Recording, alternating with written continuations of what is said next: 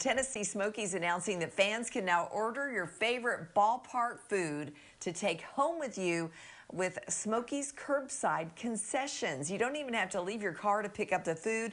Everyone who orders will be given a designated number to call, and then a staff member will deliver the order to your car.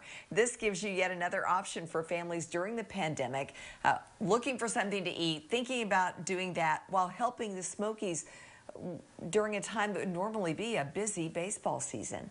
The fans who might be looking for an alternative way to get their food right now. I know grocery stores are busy. For those who just want a quick meal, we're here, we're cooking, trying to serve the community, and we're doing it in a responsible way. That's why we have the limited hours, but we're hoping it helps. Okay, on the menu, hot dogs, of course, but also hamburgers, tenderloin, even Italian beef.